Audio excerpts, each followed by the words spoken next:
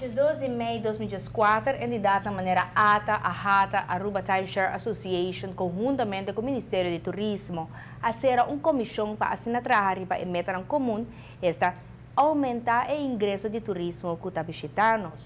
Com roupa e satisfação, a AHATA está mira back na uma decisão que aduna bom resultado.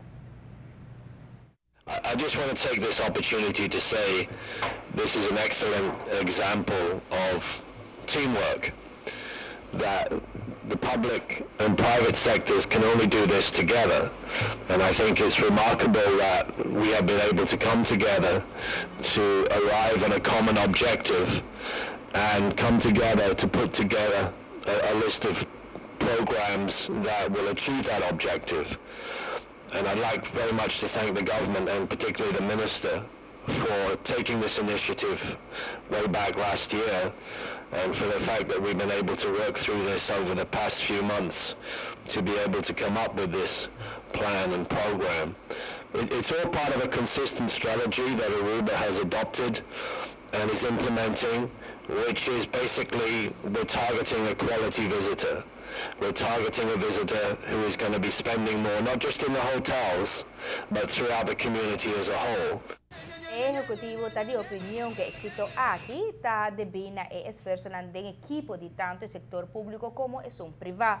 Inversão que a queda assim, nós por goza de benefício. Nos por registrar nos prestam e a turista não está disposto para pagar o produto qual está conta com qualidade roupa mais alto. You know that the Renaissance Hotel has just completed a $20 million renovation, the Holiday Inn a $20 million renovation, and the government itself has invested considerable sums of money in improving the quality of the product.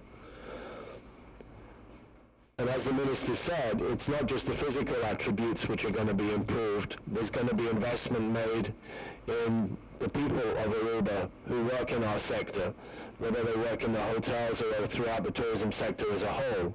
And I think taken all together, this is a strong expression of confidence in the direction that Aruba's tourism is going. You've seen the numbers, extremely successful, and I think this program over the next few years will act as a very good set of guidelines for us to be able to continue that success.